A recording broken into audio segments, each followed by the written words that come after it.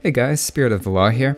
I don't really have a very complex mathematical video for you today, but there's something that's been bugging me the last couple of games that I want to investigate, and I think it should be pretty easy.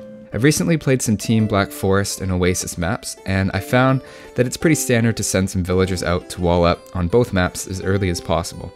The earlier you can send villagers out to do that, the more aggressively you can wall, securing extra resources. But the problem I run into is the wolves. I'm not really sure how villagers do against them before and after loom, and I don't even know if I need loom before I send them out against the wolves because I've never sat down and actually looked at it. I played around with some wolf scenarios in this video out of my own interest, and I thought I'd let you all in on the results, just in case maybe you've been wondering some of the same kind of things that I have. So let's take a look.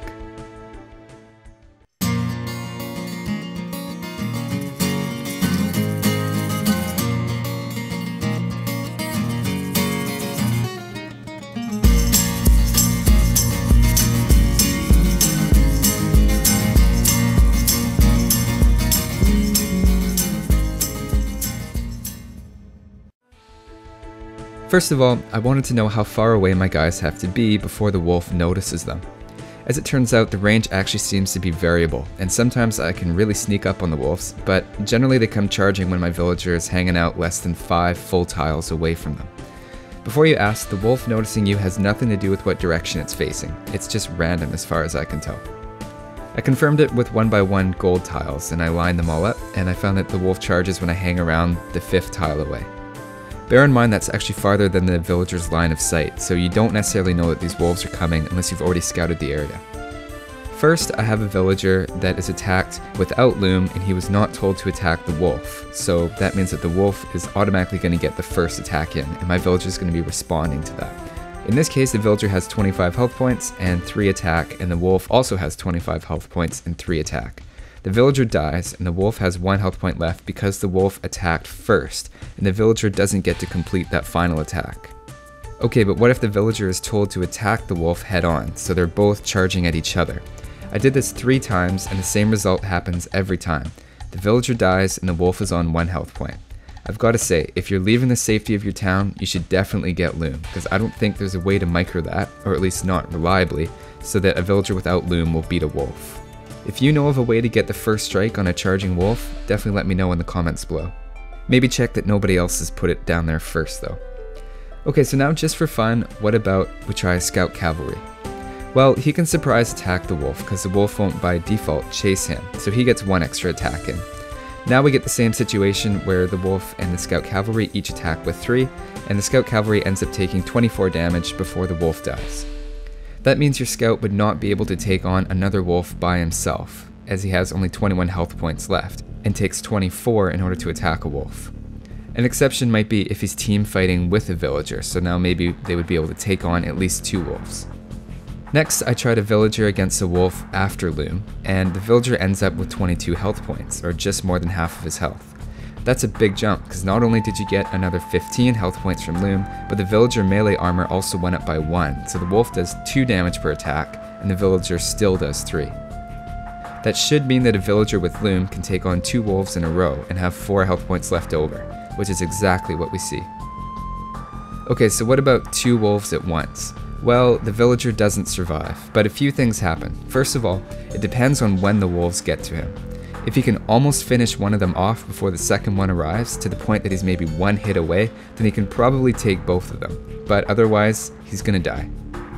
Villagers do this dumb thing though where they try to go back and forth between the wolves and stabbing each of them. That ends up leaving both to attack them for the entire time, rather than trying to finish off one before moving on to another. Even if we micro the villagers better, he still only has 4 health points left when he fights both in series. So if he takes more than 1 hit while fighting 2 at once, he's a goner. Okay, but what if one villager fought 2 wolves and died, but he did manage to damage both of them? Is it safe to send another villager afterward to clean up the mess? Well, in this test, it looks like you are safe to send a second villager by itself, as in this case, the second villager survived, but only with 8 health points. Again, the first and the second villager you've sent have both been attacked by 2 units at once.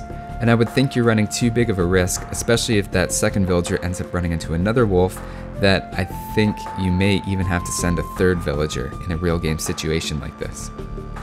It would have been better to send both of those villagers together, but the question is, how much better would that be? I don't want to have to spare 2 villagers in the Dark Age if I don't have to. So now watch as I take 2 villagers to go wolf hunting.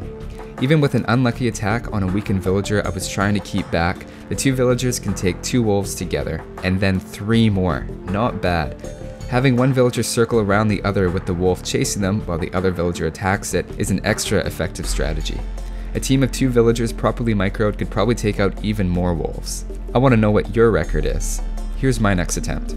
This time, it's not perfect again, but I did a lot more of the running a villager around the other, and I almost end up getting 7 wolves, where that last wolf had 1 health point left. So close.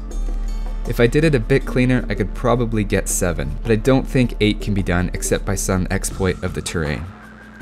Speaking of terrain, do hill bonuses count against wolves? Hell yeah, they do. They take 1 damage uphill and dish out 4. So wait, how is it possible that I've lost so many villagers to wolves if this is the case? If you send 2 villagers with loom, micro them around each other, and use hills, you could probably take out like 10 wolves with a pair of villagers. A villager without loom can kill a wolf if attacking downhill as well. Okay, what about 3 wolves at once? It does happen. Okay, well if you use the buddy system with your 2 villagers, you can survive it, but it's kinda tough.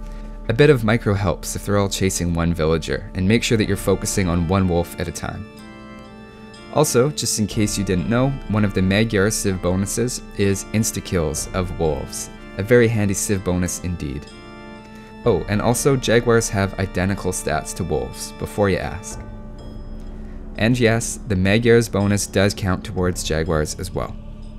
One more tip for you, that rumor that you've heard about how you can put a palisade wall on top of wolves and it stops them from attacking you, yeah, that doesn't work in HD or Forgotten Empires as far as I can tell. In fact, on HD it very clearly does nothing. That being said, it could probably remind you of where a wolf is if you scouted it out with your scout cavalry. So to summarize what I found, if you plan to send out some villagers, perhaps in a Black Forest map, get loom first and send 2 of them together. I know what you're saying. You have to get that wall up early and you don't have time for loom and you can't spare 2 villagers. The fact of the matter is though, at least you'll get to keep those villagers and they can come back and be productive for you. If you don't follow those tips, then you're taking a risk and it might end up costing you. Use the hill bonuses and the buddy system and you'll be fine. I know this wasn't a real math intensive one today, but it's one of those topics that no one ever seems to talk about, but it comes up for me a lot in game, and I want to know what I should be doing. So thanks for watching guys, and I will see you next time.